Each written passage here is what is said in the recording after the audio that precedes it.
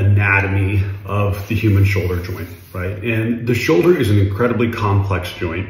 It's my favorite joint. That's why I chose to specialize in it, because of what it does. I mean, it's the connection between your extremity and your torso.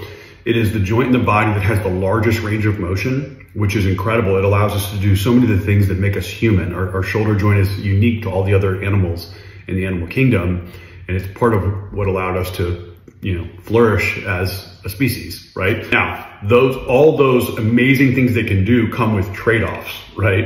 And the trade-offs are, it is a relatively fragile system that's easily to get disrupted. But let's just talk about the base anatomy. Well, you have, your humerus comes up, okay, then it comes up into your proximal humerus, which is kind of the ball and socket of the shoulder.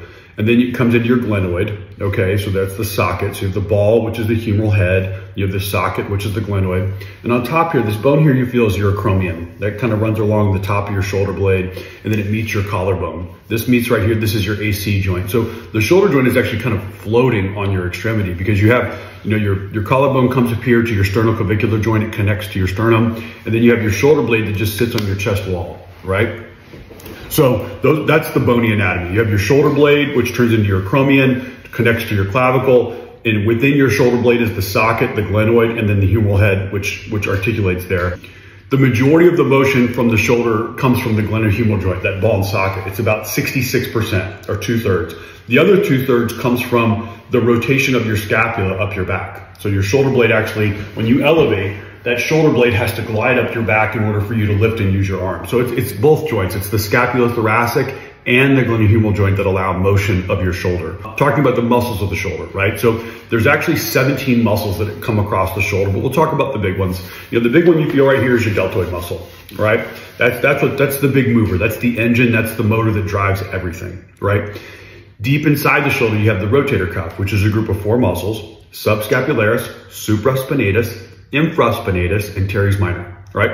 Those are the rotational muscles that keep the ball and socket in play, right? So they keep them stable, right? Like, think about it, it's a group of 4 muscles that encompass the shoulder that keep everything stabilized.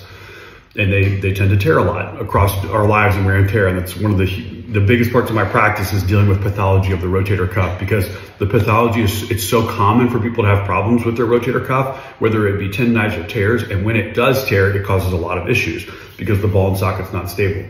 Deep inside the shoulder, you have, your labrum and the capsule, which can be, you hear about labral tears. That's another thing to help stabilize the shoulder. You have your long head biceps, which your biceps is called biceps because bi is 2, it's Latin for 2.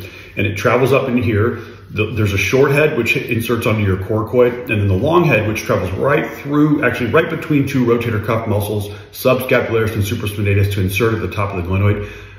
We think of the biceps almost as like the appendix of the shoulder in some, ways, because when you rupture your long head biceps, or we cut it and move it, it doesn't really change a lot with the function of your shoulder. Now, we're starting to maybe kind of backtrack on that a little bit, that it does maybe impart some stability of the shoulder. So for me, with some of my rotator cuff repairs, I won't cut the biceps and move it anymore. I'll use it. It's kind of a case-by-case basis. But in general, the long head biceps, it comes through the shoulder, inserts at the top of the glenoid, and it does impart some stability on the shoulder, for sure. And it does become pathologic and cause pain in a lot of people, right? Other muscles, you've got your lat, which is right here, which inserts in the front. It's an internal rotator and an adductor. Then you have your pec, which comes across here. You have your pec minor, which goes from coracoid to your chest wall. That can get tight and cause pathology. You have your trapezius muscle up here, which is a shrugger of your shoulder. You have your rhomboids, and then your trapezius and your low trap, which help elevate the scapula. Your serratus anterior is a group of muscles here that keep your shoulder blades flat up against the wall. So you always want to have those serratus muscles nice and strong, so your shoulder blades don't wing out, and it gives you some stability there. You have your teres major, which is sort of like your lat. It comes across here. It's an internal rotator and adducts the arm down.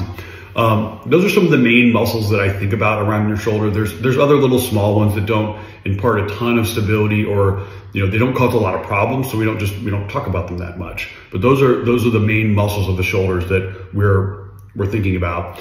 And then in terms of the variations in your shoulder, everybody is very unique. It's incredible, right? Like the variations in human anatomy it's astounding. How big we are, how small some people are, or skinny or large, or all the different things we see. In general, in the shoulder, what you see in terms of, it's not just the anatomy, it's people's physiology, right?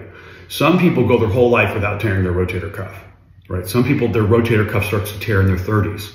That's a physiology thing. That's that's what's in your DNA. That's what the substance of your body. And some people just, like, I tell patients, like, you see some people where they go bald when they're 21, or their hair turns gray when they're 25, or kids with glasses. Well, like, things in their body is just wearing out faster. No different than the shoulder. So I think the biggest variation is how quickly things wear out. Some people get arthritic, like they start to lose the cartilage in their shoulder, and people always want to blame themselves. Oh, it's because I did this or this.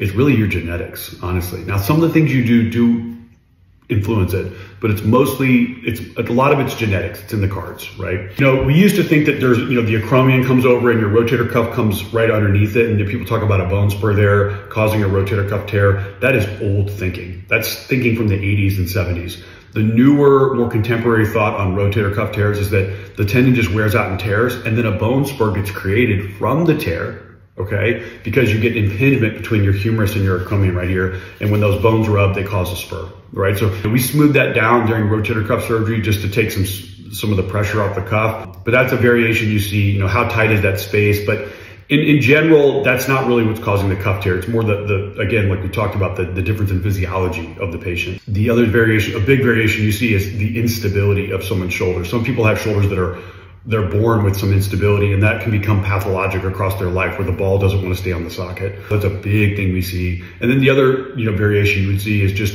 again, the physiology where people's joints wear out, right? Everybody's born with a set of tires. Some people's tires wear out faster than others. And, you know, when your shoulder tire wears out, you're losing cartilage and you become arthritic, and that's very painful. So those would be the main variations that I see in anatomy. There's a lot of other little subtle nuance things. And, you know, I've been taking videos of my arthroscopy since the beginning of my practice. You know, you'll put a scope in someone's shoulder and you'll see like a biceps tendon that's like bifid, or part of you see some really weird stuff occasionally. Otherwise, it wouldn't be weird, right? But the big variations I see are really in instability of the shoulder. Some people are born with shoulders that are unstable. And then, you know, some people are born with rotator cuffs that wear out sooner than others. And people have joints that wear out sooner than others.